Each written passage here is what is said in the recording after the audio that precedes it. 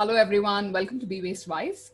I'm Shweta. I'm the community builder at Be Waste Wise. And today's panel is on circular economy business models in practice with perspectives from USA and UK. And our moderator today is Emma Burlow. She's the head of circular economy at Resource Futures. She's going to talk to Robert Goodwin, who's co-founder and president at Ocean Cycle, and Annie Beavis, who's the founder at Honeymaker. And I'm just going to give you a very brief introduction of how the panel will go on. We will be taking your questions. In fact, we've allotted quite a lot of time for your questions. So please use the Q&A section. Put down your questions there. Even if you share your questions in advance, that's okay. If it hasn't been answered in the panel, please put it down there.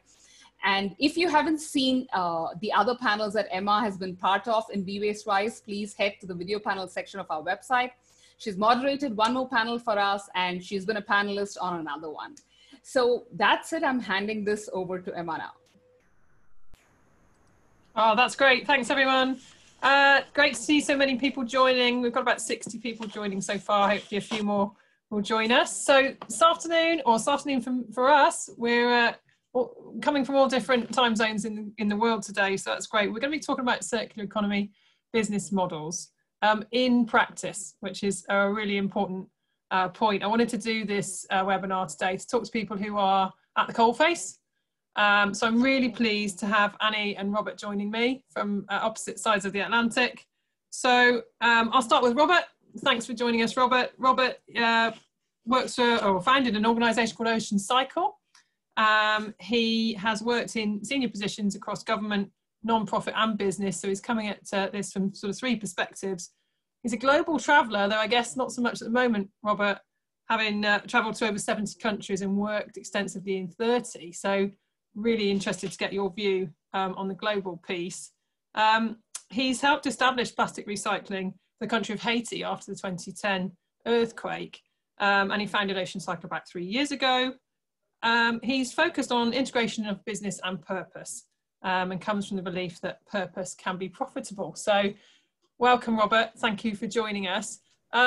Before I hand over to Annie, I think, Robert, you've got a little video that you wanted to share with us to tell us a bit more about Ocean Cycle. Can we play that? Sure.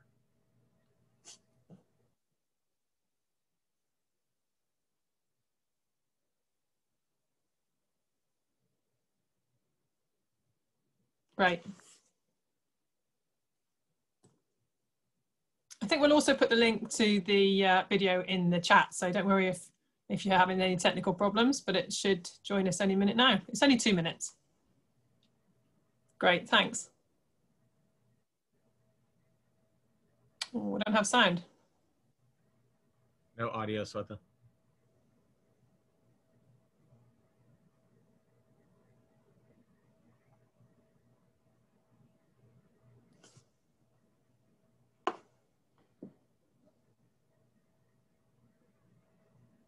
Were you not able to hear the sound? No, there wasn't any audio. Oh, okay. Hang on. I'm going to try that again. Okay, we'll try it once more. If not, we'll pop the link in the chat and then people can grab it later.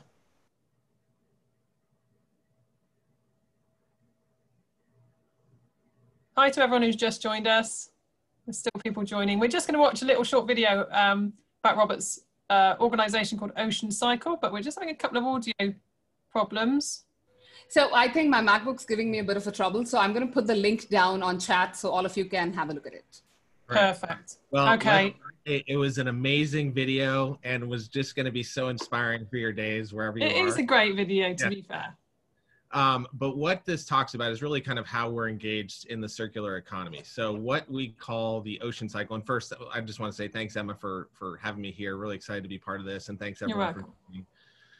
But what we call the Ocean Cycle is first and foremost, to deal with the ocean plastic problem, we have to make sure that there's demand for plastic that prevents, pollution in the first place. And once you have demand, that then incentivizes collection in the local communities. And when you start incentivizing collection, that creates a lot of local jobs. People have more income for food. They can send their kids to school.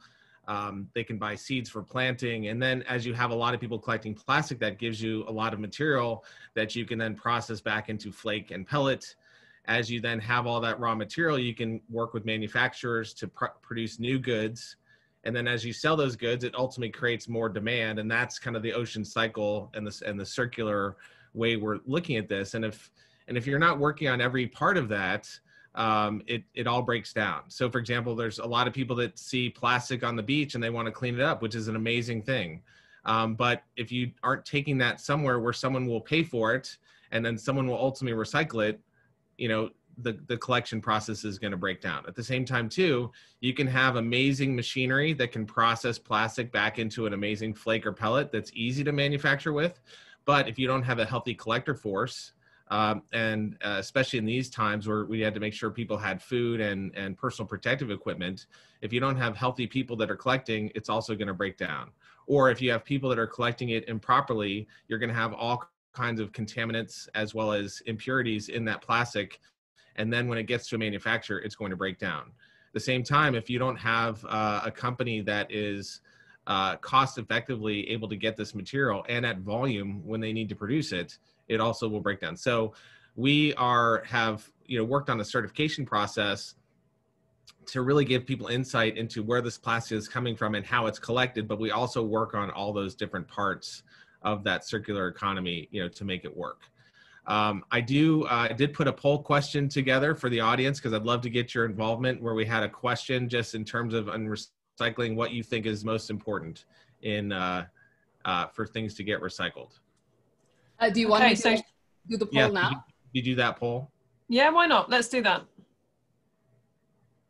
So, Robert, from what I heard, I was really pleased to hear that. But, you just summed up the circular economy, so you've said we need to retain value in this circular system, and the stakeholders in that system are absolutely crucial. So over to the poll, but I just wanted to say that, what you've said is just summed up why we're here, really. So that's really, really great introduction. Thank you. So over to the poll. While we're on the top, we've jumped straight into the topic of plastic and recycling, which is about as topical as you can get. If you're interested in maximizing plastic recycling, what's the most important factor to you or your organization? So really simple, but really crucial, I think. I think there's also quite a lot of misunderstanding maybe out there as to what's important. I can't vote, so I'm going to wait and see what other people think.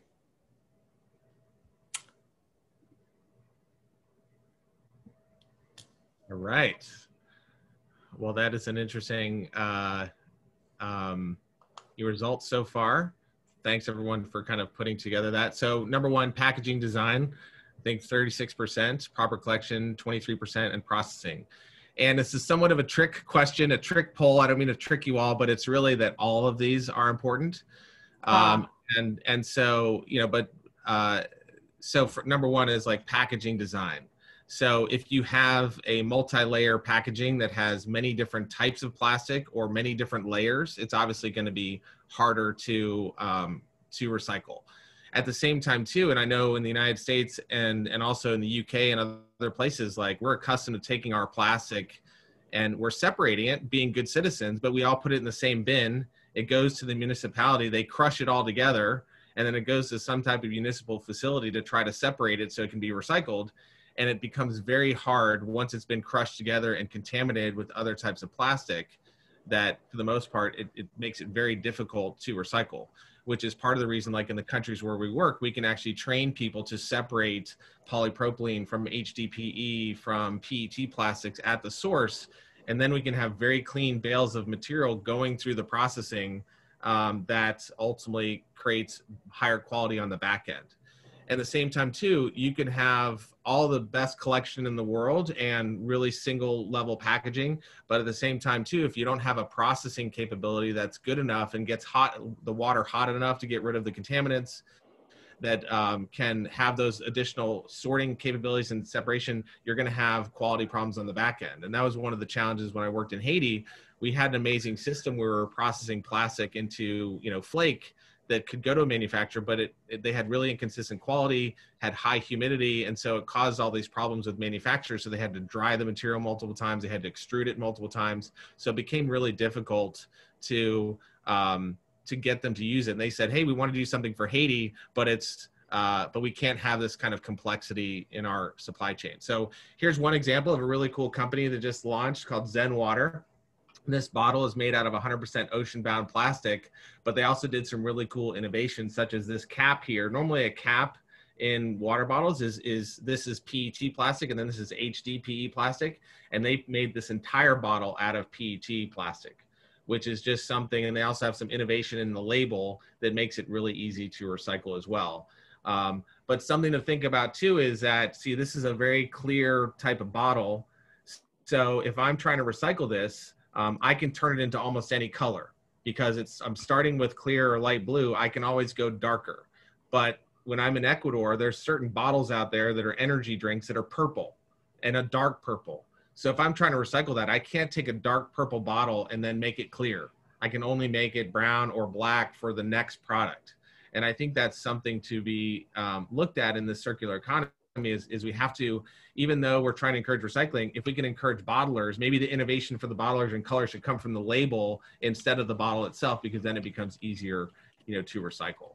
So, but anyway, good, awesome, product, and we're excited about that. At the same time too, we're also excited for people to use reusable bottles.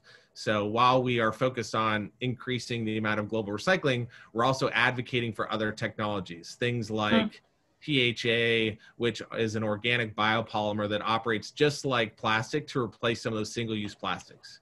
Because, a lot of the materials we're working on collecting, there's a value to them. Sometimes when you get to films and plastic foam, they're very light and very low quality plastic, so it's really hard to pay people to pick them up. So that's when we work on chemical recycling options or waste energy, or ultimately replacement with biodegradable alternatives. But it's a system that we have to look at all aspects. That's great. I mean, what a great introduction, Robert, because I think you've covered so many things there: quality, innovation, markets. It's really set us up for a good hour's debate, I think. I'm going to introduce our next, thank you, Robert, for that. And do grab the video, everybody, if you can. I'm going to introduce my next panellist, Anne Beavis from the UK. Anne's founder of Honeymaker, a responsible marketing and business development consultancy in the UK. She works with businesses that are looking to grow in a positive way, much like Robert, with small steps or giant leaps. I really like that. Anne's been working in the sector for over 20 years, and the last 10 years, the reason why I invited her today, she's been working on focusing to support organisations seeking to develop more responsible and circular business models. In particular, she fulfills the role of Head of Sustainable Development for Crown Workspace, and has helped them devise and grow their office furniture, IT reuse, refurbishment, remanufacturing and resale offering that now revenues over £2 million a year, and won an award from the Queen's Award for Enterprise for Sustainable Development. So Anne knows what it's all about at the coalface, and in a completely different sector to Robert, furniture and IT. It's not an easy space to work in. So Anne, do you want to tell us a little bit about what you've been doing recently?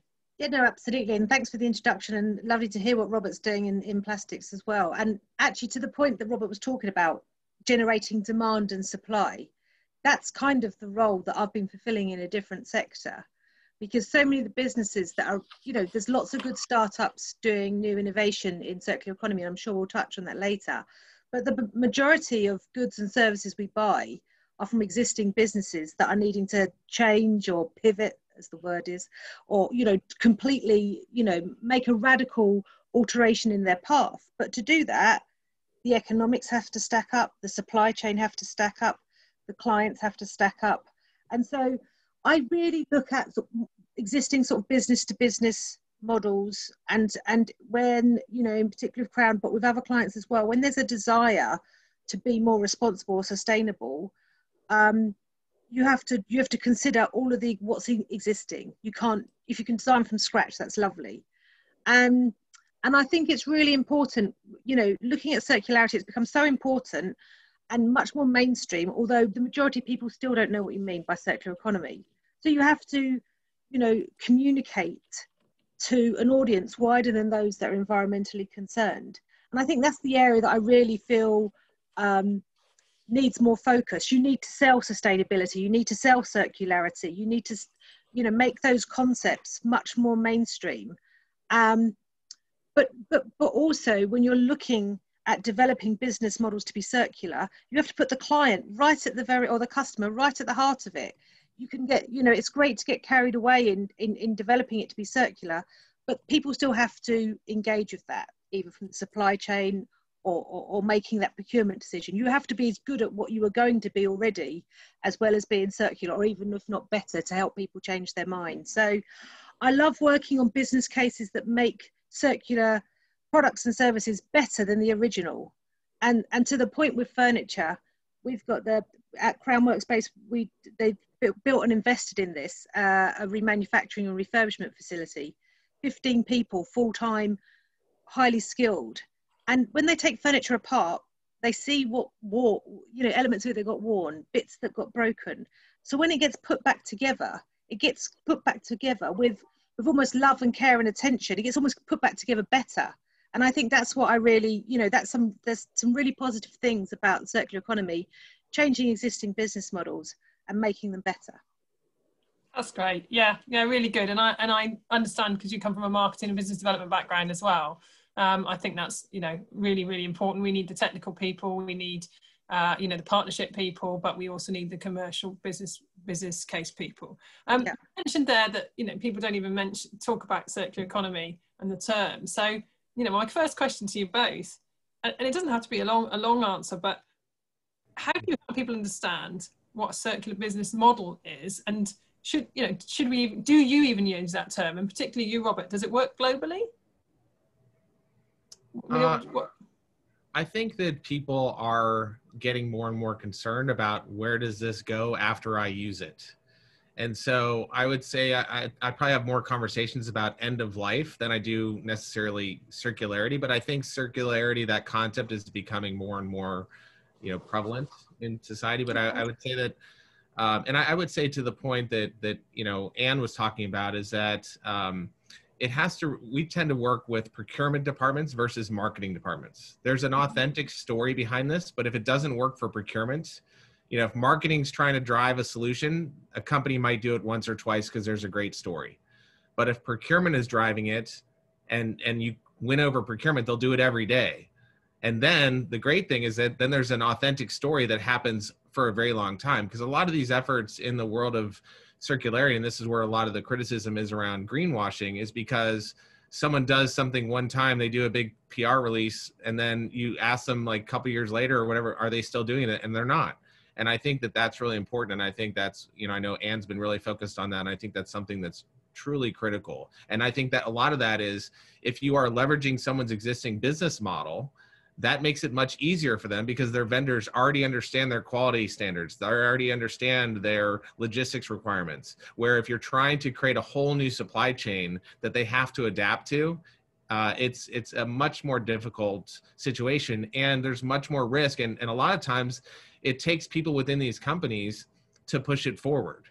And because there's someone out there that has to be the first one to say yes. And if you're making it so difficult for that person, versus if I just say to them, hey, look, go to your existing vendor and just ask for this one specific thing in your bill of lading, it can happen. But if I say, here's the 17 different things you've got to do to make this work, it becomes too complex, and it's harder. It's much easier for them to say no than it is to say yes. Yeah, that's great. I think I've spent, the last 5 years being asked to write business cases for circular economy, circular business models. And I think on paper that's all fine, but it's almost, if you need to write a business case, it's not going to happen, because it ought to be obvious enough. Certainly now, maybe not 10 years ago, maybe, but that whole case about trying to squeeze it in, make it viable, it's going to be a little bit of a premium on it, all those sorts of things. It just kills it dead in the water. So so we need to start changing our thought process around that, rather than trying to compare it all the time and say, well, we could do this, but it's going to cost more. We need to kind of streamline it. And Annie, do you talk about circular business models, or do you? It depends on the audience, Emma. I mean, you know, in a room full of people who know the subject, I will talk about it. In, you know, more broadly in business, I might reference sustainable services. I might talk about reuse, because I think everyone can really understand that, extending the life of items, designing them to be reused more. It just depends on the audience. I do think language is really, really important. So because, you know, used is not a great word. You know, it has got negative connotations, which is why, you know, I will try and talk about refurbished or renewed items. But I think circular economy, people are starting. My son, I've seen something my son was doing in geography GCSE level, and that these kind of concepts are starting to feed in, even if it's just at a very, you know, early stage. So it's more the adults that need, you know, explaining of the terminology. But again, it's really mainly more in the sort of environmental sustainability sector, I think, where, you know, people comfortably use the terminology. I've just finishing, you know, an internal comms program for people trying to explain what it means and put it into terms. And sometimes you have to sit and think, you take this language for granted yourself. How do you really communicate this to other people? And I think one of the challenges at the moment, people hearing a lot around net zero carbon as a topic, and trying to align the message around circular economy as a strategy to achieving that. That's another, you know, another part of the communication issue. But I think, you know, in general terms, reusing, extending the value of the assets, stuff that our grandparents did anyway, and that other communities do. So it makes a lot more sense to people in those terms. Sorry, I muted. Yeah, definitely. So we're in unusual times, okay? So Robert's had to stop traveling to 70 countries and not added many more on this year, I'm sure, Robert.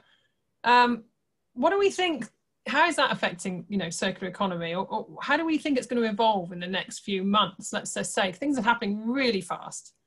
So are we going to come out of this with, you know, renewed vigor around circular business models, or have they been put on the back burner because of COVID and the pressures that businesses are under? Annie, do you want to start? Yeah, I mean, probably like anything at the moment, you know, the looking glass, trying to look into the future is almost impossible. I think there's been a lot of greater understanding about supply chain fragility through COVID. And I think if you just look at supply chain and how globalized it is, but what that means when there's something like COVID occurs, I think that is a positive driver for circularity, because I think people need to recognize, if we don't need so much stuff because we're using it better and for longer, or sharing it more, that will put some resilience into the supply chain. If we want supply to be more resilient, we want it to perhaps be more localized at times. So how do we have more of a take back and refurbish type element come into it? So for those reasons, from a sort of supply chain resilience perspective, I think that will be a driver for circularity. I think if you look at the sort of personal aspect of lockdown and people's awareness of nature and the environment and climate, I think a lot more people are open to looking at what needs to be done to bring, you know, greater well-being. And I think, you know, they might be looking at lots of different strategies, of which hopefully, you know, circularity will fall into that as well. But also, I just think that, you know, the demand for change in general, how we procure things. I think people are just looking at how wasteful their life is. They're stuck at home and they've got so much stuff, and none of it can make you happy. So maybe that's just wishful thinking, but I'm hoping some of the sort of softer elements and then the harder real business realities will all support, you know, a greater shift. But who knows? Yeah, great. I like the philosophy behind that, and I think you're right. You know, I've been talking a lot in recent weeks about transparency.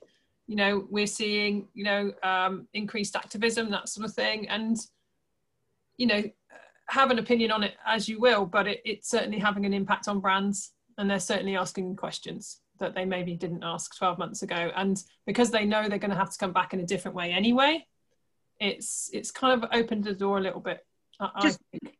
I was just one thing on what I was supporting someone with a tender, sort of corporate procurement process during lockdown, and there were 10 questions on circularity. I have never seen that in 20 odd years working with all sorts of different procurement processes from a business to business perspective. 10 questions on circularity. So that, you know, that was a lift for me during the darker times. Oh, you've arrived, Annie. You know, that's it. Robert, what, you know, how's your business been affected, and how's it going to evolve in the next sort of 6 to 12 months, do you think? Well, I do agree with Annie that I think there is this consciousness from consumers and the citizens in general that what we do on this planet matters and has a lot of effects that we might not think about. I've been a little bit disappointed in terms of how, with a lot of the fear around the virus, reusable products like reusable bags, many stores were outlawing them, going to single-use plastic. So there's been this kind of explosion of single-use plastic, as well as petroleum prices are low. So there's a glut on the market of really cheap virgin plastic. And I think a lot of the companies are like, oh, we're going to use virgin plastic because of COVID and we want to keep our people safe. But I think it's been a strategy more to make more money, and unfortunately. And I think there's also a glut of recycled plastic flake on the market because people are not shopping at stores, and so goods are not being produced. So there's an excess supply, which is further hurting things. But what most people don't know is that most of the recyclers in places like Indonesia have shut down. And you know, and I also think too, because people aren't traveling there as much and showing people all the pictures of all this plastic in the environment that, if not collected, will end up in the water, and the exponential risk to our planet when that plastic gets in the water. Because most people think you can just take plastic from the water and then recycle it, but you can't. Gets degraded by salt, light, toxins attached to it, microorganisms. It pretty much becomes a recovery and a cleanup effort versus a recycling effort once the plastic gets in the water. But if we get it right before, we can recycle it. But it's only because of some of our partners in Europe that did long-term contracts with some of our processors in Indonesia that anyone is operating there at all. And if you think about these communities, these people are living on the edge. I mean, if they don't have money, they do not eat. I mean, and it's like, we have to kind of think about that. Even if there was some recycling in these countries, it's a very vulnerable system. So and there's a lot of these companies out there that make commitments that they're going to add all this recycled content into their products, but they're not doing it. And this is the thing that we as consumers and shareholders and others have to push them. And part of it is that a lot of companies are short-term in their mindset. So if I'm a senior leader within a company, if I can save money on my packaging and make more profit, I will get rewarded. And I think we have to kind of look at what's the cost and putting some producer responsibility back on them so they will make better choices in the long term. Because like Zen Water that I showed, what I love about them, and kind of Annie touched on this, is they have put sustainability and protecting the ocean as part of their core brand purpose. And I think that more brands need to say, look, we can make money and help the world. If we're just focused on making money, you know, then we're going to hurt the planet. But there's like a pendulum, and it's like, here's making money and here's purpose. If you're all purpose and you don't make money, the business will shut. At the same time, if you're all money and you're not purpose, there's going to be long-term consequences for your brand. And I think we need to be kind of like right here, which is you're making money, but purpose is what, if you have to make a decision as a company in terms of whether or not you're going to choose money over purpose, you have to have that guiding principle in life that chooses purpose. And I think for some of these legacy brands and older companies, it's much harder to do, but it's nice to see some innovation from some of the younger startups that are disrupting and saying, hey, we're going to take on the bottled water industry. We're going to take on the clothing industry.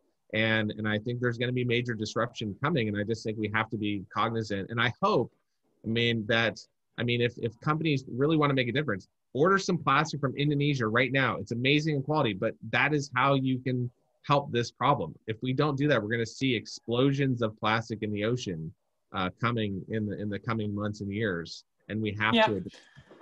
Yeah, I think this is, you know, everyone's saying 2020 is exceptional year, but if anything positive has come out of it, I've seen a lot of disruption this year, and I think the door has been kicked open, and I think that's great. And you know, I think there's going to be some tussles, and I think there's going to be some winners and losers. But I think, you know, I think you're right, Robert. I think it's and also, you know, interesting to see how it's going to play out in different countries around the world, because what we're, you know, what I'm seeing is countries now moving their efforts to sell product into developing markets and starting to bring refill and reuse into, say, Europe, where people have cottoned on that they don't want single-use plastics, but flooding other markets with SUPs. So we won't haven't got time to go into that today, but I just, you know, wanted to get that flavour of the differences globally. It's not a level playing field in terms of, and so if you're speaking to a brand who's heavily invested in emerging markets, and that's where their growth's going to come from, it's a really different commercial conversation than if they're maybe, you know, putting refill into Norway or Germany or Denmark or the UK. So I want to move over to some of the questions on the Q&A, because there's been quite a few. And then I'll come back with my kind of like final question, I think. But should we just do a second poll? Annie had a poll, and it sort of fits with what we've segued into nicely here, which is about behaviour change, really. Robert, you picked up on purpose, you know, sustainability more broadly. Circular economy's got to fit in this whole kind of plethora of different things are going on. So Annie wanted to ask, we're all humans, right? We work in businesses, but at the end of the day, decision makers are still mainly humans. So what drives your own sustainable behaviours most? Is it what you see from campaigns and activism?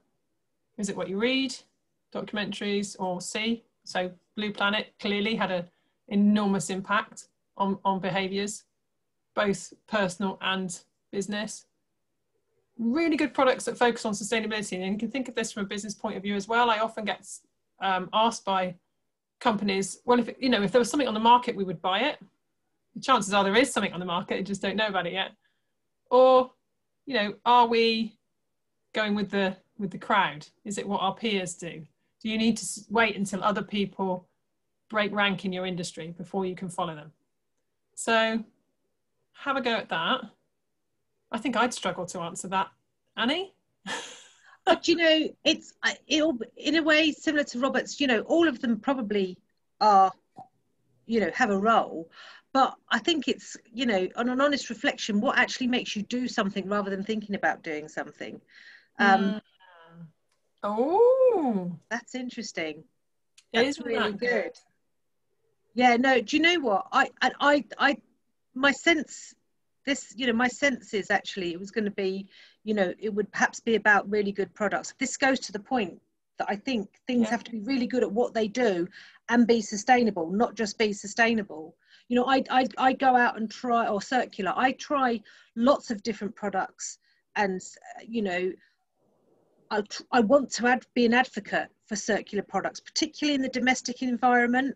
I will go round, it's been known when you're allowed to have parties and barbecues and stuff, that I will take my toilet paper and leave it in Friends, because it's got very strong social and environmental messages on the wrapping of that. But, you know, I'll try and do things to test and share knowledge about it. But if a product isn't really good at what it does, I think if being circular is a relevance, it's got to be good at that. So yeah, that's really interesting findings. Yeah, that's good. I find that really interesting. So one of the debates I'm working with a brand at the moment, and it's this whole I'm calling it, it's not me, it's not you, it's me. So a lot of brands will say, well, we would do it, but the customers aren't demanding it. And all the evidence you see is the customers saying, well, we would buy it, but there's nothing to buy. You know, I go into my supermarket and I can't find an alternative, and if there is an alternative, it's twice the price. So we're stuck in this real thing, and you see it with plastics as well. Oh, it's not us. It's the litter. You know, it's the litter problem. It's the consumer, and the consumer demands these products. So we're only making what the consumer demands, and the consumer's saying, "I didn't even know I needed this product a year ago, but now you've given it to me. Yeah, I'll buy it." So there's I think there's definitely some work to go there in terms of, you know, who's leading this, and interestingly, the consumer is starting to fight back a bit, I think. So I was going to say, but Emma, on that also, sometimes, you know, while I think it can be product led to a certain degree, there's loads and loads of room for innovation. When you know, just understand, I always think whenever waste is generated, it represents market failure. So every scenario where waste is generated, there's a product or service or relationship that's missing. And it goes to Robert's point again right at the start about bringing in the demand and the supply. And if you listen to your customers and talk to them and understand what they want, making that a really central part of your continual service innovation or product development process, then you'll find those bits that make your product stand out anyway as part of that. I think you're right. I think there's loads exciting stuff. Absolutely tons to go at, and I think we're just the real challenge is disruption, and is being able to disrupt that. And we are operating in a huge legacy environment, so literally turning the tide on things, and that's difficult to do. Right, I'm gonna go over to Q&A. There's quite a few in there now, so let's have a look. There was an early one came through about plastics. There's a couple here for you, Robert. I think this was directly after the poll. So there's a question there, is the end product also important? If there's no, well, this sort of talks to a little bit of the consumer demand. If there was no demand for the product made from recycled content, then surely they won't be collected for recycling. Sure. I saw some questions about biopolymers. Yeah, should we go there? If you want to go there. Yeah, I think you did than me. It's really contentious. Yeah, I think there's a lot of confusion out there in the biopolymer kind of space. Like, for example, and I think to get back to the purpose with performance, like how many of raise your hand virtually, if you hate paper straws. It was an attempt, I think, to do the right thing, but the performance of the paper straws weren't there.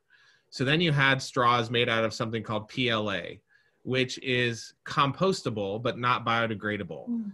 And the downside is it's not like home compostable. You have to have an industrial composter for it to break down. And a lot of people don't know that. So if you don't have on your college campus or in your community, if you don't have a commercial composter, it'll operate just like plastic.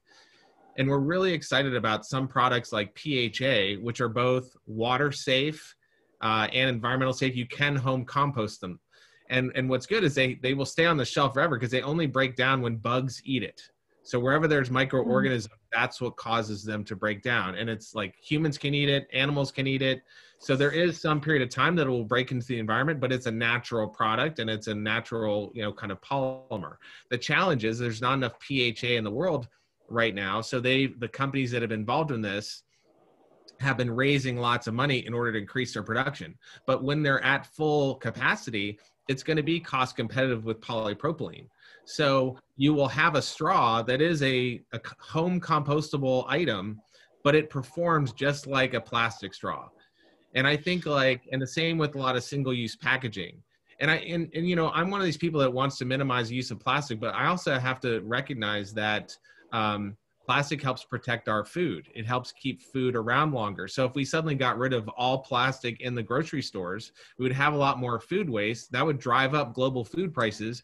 And those that are living at the margins would have higher food prices and would be even more suffering from that standpoint. So I think we have to look at, and I think that's where this kind of circularity perspective also has to come in, is like, we can't just have one intervention. We have to think about what are the second and third order consequences of the things that we advocate for and the things that we do. Emma, you're muted. Thank you, Robert. There's another question here, Robert, while you're on the subject of plastics, which was around the trend for cheap oil at the moment and the virgin price being lower. So I don't know if you just want to give a quick viewpoint on that in terms of the next 6 to 12 months. Yeah, and so I think this is an absolutely critical issue, especially with the research showing that by so right now, I'm sure you all have seen that statistic, like 8 million tons of plastic enter the ocean every year. That is due to triple by 2040 if we don't do something. And one of the key things we can do is to use more recycled plastic. But because of production, because of the glut on the market, because of oil prices, virgin plastic is so cheap right now. And it's a huge threat to the recycling industry, because if all these plants shut down, not only is that bad, but it's like, what's the cost of ramping them back up to be able to operate? And I think right now, and you're starting to see this a little bit in Europe, where they're putting in recycling minimums that are going to become law, 25 or 30%. And that is hugely helpful to driving the recycling industry. You know, in the United States, some of the governors have voted down bills to have some type of recycling content that's minimum. And I'm hopeful that in the coming years that will come back and they will vote those into law. And so the other thing too is bottle deposit programs. In the United States, if a state does not have a bottle deposit program, only about 9% of those bottles are recycled. If there's a bottle deposit program, it's over 90%. In countries like Ecuador, where they have bottle deposit programs, there's a huge amount of recycling that goes on. In other countries, so I think that there are ways to create conditions for that success. And maybe there should be some type of tax on those that are using only virgin resin. I mean, I'm more for free markets, but I think we have to, where there is a market failure, we need to have some type of intervention that will create conditions for success. And I liked what you said earlier too about, I think all these companies have set these carbon goals. And if you're using recycled material, that's a huge way to get to your carbon, offsets. And I think that there needs to be some type of, for those that are recycling, one of the things we're working on is try to create some type of plastic credit or carbon credit for those that are doing the right thing, especially in these communities where plastic is burned and all the toxins are getting into our atmosphere. We have to capture the harm and then establish some value. So we are working on some of those things to try to change the economics of recyclers, but it's still a couple of years away. Yeah, it's really complex, but I think it's moving fast, So, I keep saying this, but I've never seen things move as fast as they have. And, I've worked in this sector since the mid-90s. And I think for the first 15 years, it was pretty much just like that. You recycle it a couple percent more each year. But now, I'm seeing complete change in perspective. And I'm going to answer a question from Andrew Henderson, which talks to this point. True circular processing is virtually impossible to undertake economically without massive subsidies. Your wish to see circular economies will need radical change in the way the industry is structured and will take hundreds of billions. No one will pay. So I think, that's a really great hypothesis. Who's going to pay for this? But your point about, taxes is already happening in the UK, albeit on a voluntary basis now, but it's in process to be EU law. Whether the UK adopt that is anyone's guess. But, I'm seeing companies all the time making investments now in 30, 50, even 100% recycled content. They're struggling to do it because of the virgin price, but they know they've got to go that way. Now, there's always going to be leaders and followers in this game. So how long this takes, I don't know. But I would say it is changing legislatively. I think the other big push that we have underestimated is when these juggernaut corporations turn around and move their money literally from there to there, as they're starting to do, the impact is enormous. And I think at the moment we're all assuming they won't do that. And I think time will tell, because they are facing an unsolvable problem. So they cannot, we know this, but they cannot continue their growth in the same way. It's going to have to evolve, and to do that costs money. But, I was having a debate with somebody the other day about who's going to pay. And I said, look, when the marketing budgets for Coca-Cola outstrip Apple and Microsoft combined, I don't have an issue of who's got money to pay, so it's purely about diverting that effort into a different area. And if that area can gain you market share and gain you brand PR, it's worth millions. So yes, massive challenge, but I'm more optimistic than I've ever been. I was going to say, some of these companies, whether it's the Alliance to End Plastic Waste and some of these other groups, have put billions of dollars into recycling infrastructure, which is great. We appreciate that. But right now, like, the existing infrastructure is incredibly vulnerable. So kind of to Andrew's point, they should take some of that money and bridge this dip, because this oil prices are not going to stay this low. The glut on the market at some point is going to be reduced by people using what's out there. So, but take $200 million and give bridge loans or something like that to the existing recyclers. I know in Haiti, when we had, when I set up recycling there for the country, that there were times when oil prices were very low. And, we were a nonprofit, but we were essentially subsidizing, the cost of collecting that plastic, because we knew if it got to a certain lower level, people would stop picking up bottles. And sometimes it got so bad that I had to simply pay stipends to the people that were running these small collection centers to simply not shut their doors.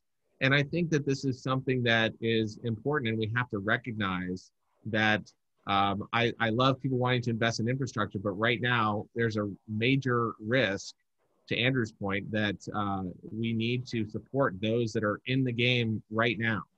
And part of it is by getting people to order.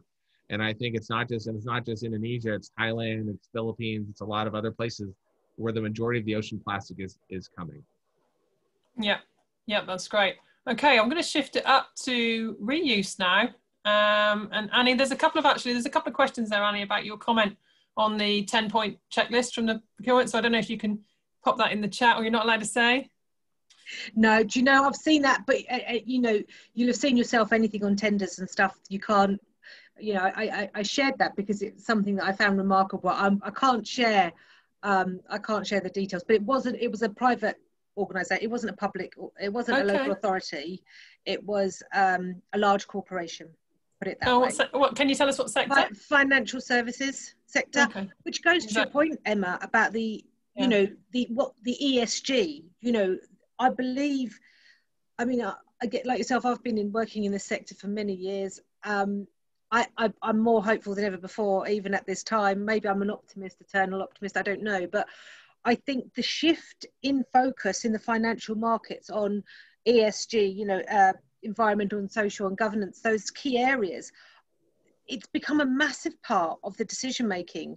And if the money moves, there's people that are being progressive now, but if the money moves, I think that will also act as a great accelerant. And I think, increasingly so, circular economy to me is a really, really important strategy of, achieving more sustainable outcomes. But just the wider perspective of looking at all the UN goals, you don't tend to be a circular business but be really rubbish to your staff, or be a really bad on other areas. Really unethical. I think the whole area of responsible and ethical business is becoming increasingly important. And then people say, well, how do you do this if we want to respond to these UN sustainability goals? When you look at the circular economy, that actually is a strategy for so many of them, not just because it addresses carbon impacts, but it also generates skills and employment, the remaking of things, and there's a lot that goes around from a sort of skills base and other softer elements that circular businesses bring. So was there another question on reuse in particular there? I think I saw something about challenging the supply of new or replacing. Yeah, there was, and I think it's a really good one. It's from Stephanie Colony, saying, how do we ensure reuse business models are designed to displace new production? So some of the conversations I have around substitution of materials or recycling, or even the debate with Unilever's coming out this week saying that they're going to substitute and avoid fossil fuels for their product and packaging. It's a really big move, and it's a carbon related move. There'll be some circularity in there because they're going to need to look for novel substitutions, but ultimately they're not changing their consumption model. No. So there is a debate there around the amount of stuff that's still put on the market and the embodied carbon in that, and the fact that if you went to a reusable, refillable model, you wouldn't be generating that. So it was really a question around that. How do we, hang on, I've scrolled, it's gone. How do we focus on reuse when arguably, a lot of people are focused on material substitution and recycling? And that's why you've done a lot on reuse. Yeah, no, exactly. And I think, I always try and drive the conversation to sort of looking at reuse both in the domestic environment and in the work environment. Obviously, most of the stuff I've done has been in the workplace, and particularly in a workplace, I think there's a sense of, offices have to be clean and new and fresh, or they did, or products have to be, bought and acquired, a level of status, whether I think products, we've associated products with status for a while, and this kind of caught up in this consumerism and what it means. And I think that is something that people are starting to look at, you know, the sense of doing something used, or why would you go and just order that from a catalogue? It's easy, it looks shiny, and it's rubbish and it falls apart, you know. And I've, you know, looking at the stuff I've done with Crown, I suppose spent 10 years campaigning for reused is as good as new, and actually probably better, because to give you an example, the sorts of furniture that we deal with, brand new, a chair might be £700 or £800, and offices are full of stuff like that.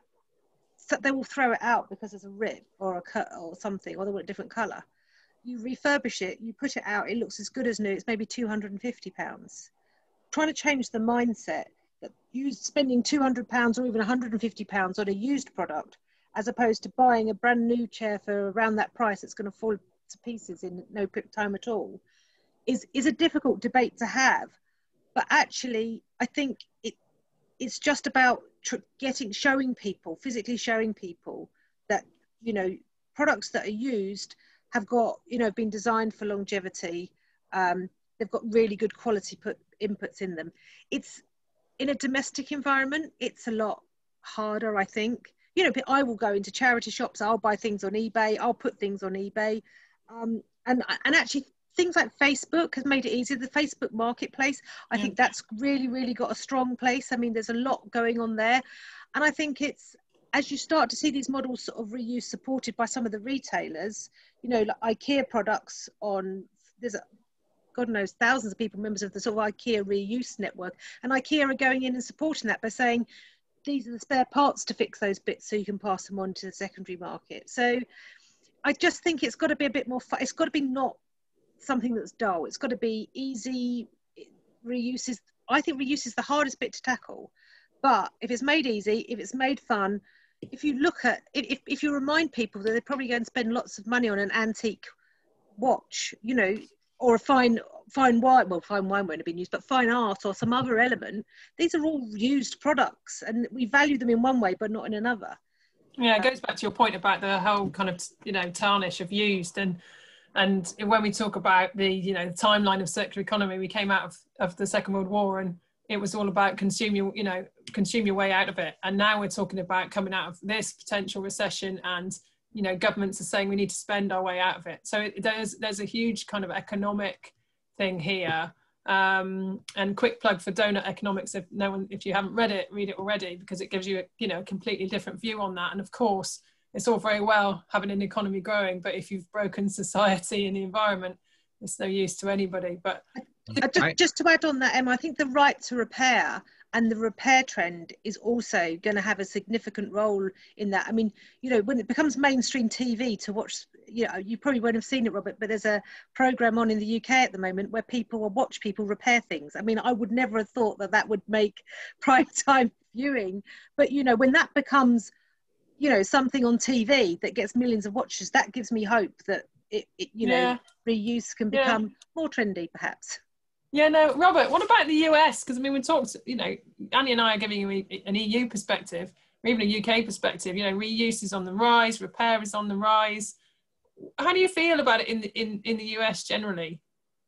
You know, I think Europe is so far ahead of the United States, and so it's hard because I'm trying to say, hey, look at what Europe does. It's just like there's a culture in Europe of, if you're going to the grocery store, you bring your reusable bags. Oh yeah. It just doesn't exist in the United States for the most part. We all have a bunch of reusable bags in our apartments or our homes, but we always forget them. And I think part of it is that, and so I have to start from a default position of, how do I make it convenient for consumers? So we are working on some reusable bag projects, but you know, the main thing is we have to make it worthwhile for that consumer. And what we're hoping is that as you bring your reusable bag, I can work with a lot of brands and retailers to incentivize that reuse, where they get an extra 50 cents off here, an extra 25 cents there. So they're getting $7 to $8 every time they bring that bag in. And maybe also too, there's also ways of having some type of community to where, like, I've got 100 reuses. How many do you have? And, you know, almost you're kind of inspiring each other. And maybe like I've wanted to have like partnerships with some, like a lot of kids are playing Fortnite And so it's like, can we get some unique special Fortnite skin that only people that are using bags can get? And so their kids are like driving them, Mom, Dad, you have to do this because I've got to get this new Fortnite skin. You know, I just think that, and it's not just the United States, I think globally we have to look at this. And I think, you know, people are stressed, especially all the people that their kids aren't in school. They're being asked to do more with less. They have limited time. So we can't think about solving these problems without convenience. So we have to find a way to integrate purpose and convenience. I mean, I think also too, like we talked about, we have to have the same level of quality product. And ideally it costs the same. And you build your market share through the purpose. But I think so many of these projects, whether it's a pair of shoes or whatever else, like it's at the same price, but it's lower quality because it, you know, but there's a great story behind it because you're doing something after someone buys pairs of shoes. But if it's the same exact price and same quality, but there's more purpose behind it, people will buy that product every day. But when you're making it harder for that consumer to just make the right choice, and people will pay a little bit more, but you can't charge them double. And that's been kind of some of the I was going to say we have the main issue I think we have in the EU is that you know, a more ethical or an environmental conscious product is usually at a premium. But I think what's interesting goes back to our point about this pushing against the mainstream market. So, you know, it's all a case of scale up. So, you know, I think Georgie Hopkins has put a question on here about Unilever and IKEA. Well, those products, you know, their price point can't afford to change because their market will suffer. So I think those are really interesting companies that you need to get inside of the head of. And I mean, people like Ben and Jerry's and others have done the same, but they're not, you know, they're not flogging the, you know, cut price ice cream. So but along the lines I would say is that maybe like a Unilever, like their packaging costs might go up 5%, but hopefully because of authentic purpose, their marketing budget can be reduced 5% to make it a net zero. But the challenge, part of the challenge is that when companies are looking at this, everyone has their own budget. So like someone else has the marketing budget, someone else has the procurement budget. And I think that this is where CSR departments and philanthropy departments can help buy down the risk and try to create some of that synergy. And I talked to a company in the UK recently, and they were using their CSR dollars directly to pay for that premium and the packaging costs of using ocean-bound plastic. And to me, I think that's brilliant. I mean, ideally, you don't have to do that. But I think that there are these kind of breakdowns because of how budgeting happens within big companies. I think that's a brilliant point to wrap up on, Robert, because I think you're absolutely right. And this is where purpose has not come from the top. It's come from the side, or the, you know, the packaging department has said, look, we finally need to do this. Oh, you can't, you know, endlessly, we can't do it this year because we haven't got the budget. We can't do it this year. But like you say, another part of the company will be making a massive investment in something else. So it is just about that integration and actually seeing this as a whole piece of the puzzle. And like I said to Andrew's question earlier, I'm not concerned that the money's not there. I'm just, you know, my goal is to get that money spent in the right way. And if, to go back to Annie's point, you can kill two birds with one stone. And I've never known a company come out with something that's environmentally better and have a negative PR result, you know, unless it bombs, you know, unless they get it wrong. But generally, you know, it's like, what's not to like about it? Like you say, it's the same quality. It's, you know, it's more ethical, you know, what's not to like about it? So I think we just need to work on that. But, you know, these big corporations, it's like turning an ocean liner around. So we just need to get in there and make it happen. I mean, I was just literally going to wrap up on what 3 steps, and maybe 2 steps, maybe 1 step, what would you say to a business organization or an organization? What next steps should they take to become more circular? Robert, do you want to? Well, I think if you're using plastic products, we can, you know, it's easy to do the quality and the volumes of material, but I would ask your procurement department, what does it have to do? What do you have to do to make it work? And try to find a way to get those. You really need within these companies an internal advocate, because it's hard to get these companies to do it. So I'd say, number 1, who's most passionate about this? Or maybe there's 5 people that are incredibly passionate about it. Try to get a meeting together that involves procurement, marketing, and at the CEO level, because I think sometimes in companies like CSR tries to drive this, but many times the people in the sustainability world or CSR are not the leaders of the company. So you really have to get a group of people that are within the core business that are kind of driving this. So I would say try to get that group together and see how each of you can participate. And maybe it's the CSR department that if there's a gap of $5,000 or 5,000 euros, something that can't make it, that they say, oh, I've got that. And that helps the sustainability leader achieve their objective. So I would say you really need some cross-functional teams. We're happy to help with things like that. And I know Annie probably is too, but we're happy to kind of, even if we're not part of the deal, we're advising companies all the time on how to do things. Great. Annie, what's your top tip? How, I would, to be honest, like any major change, if there seems to be, I would just want to understand what anyone's fear of change is. If someone was looking at circularity as an organization, you need to have the complete buy-in from everyone at the top table. And if I had that team round now, I would be asking them, what is it concerns you most? And I can guarantee that because people wouldn't know what to say, their cost would come out. And I think at that point, I would, just pop on some slides from World Wildlife Fund or Friends of the Earth or something else and say, look at the cost of not changing, and start the conversation from there. Brilliant. Well, I think our time is nearly here, and I want to say thanks to everybody. Thanks to the over 80 participants, I think. Sorry for some of those of you who didn't get your questions answered. I was trying to kind of merge them, but there were probably too many, which is absolutely great position to be in. I would say, and I hope I can talk for Robert and Annie, we're more than happy to take questions. I think we're all, can all be tracked down on LinkedIn. So by all means, seek us out if you didn't get your question answered today.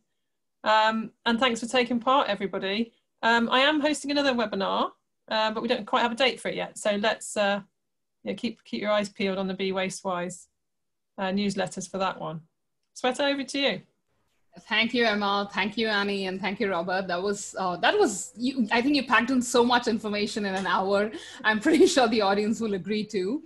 And I think there's proof enough to see the number of questions that the audience have. And this is information for the audience members. We will take the questions that have not been answered. We are going to send it to all three of them, all the three panelists, and we'll try to get the response. This panel will be up on our website in 2 weeks, and hopefully we have their answers by then, which will also be up on our website. And as Emma mentioned, we're going to have another panel where she is going to moderate. Just follow our website, please sign up for our newsletter, and you will get the information. Thanks a lot to everyone. Have a good day. Bye-bye. Thanks, everyone. Bye.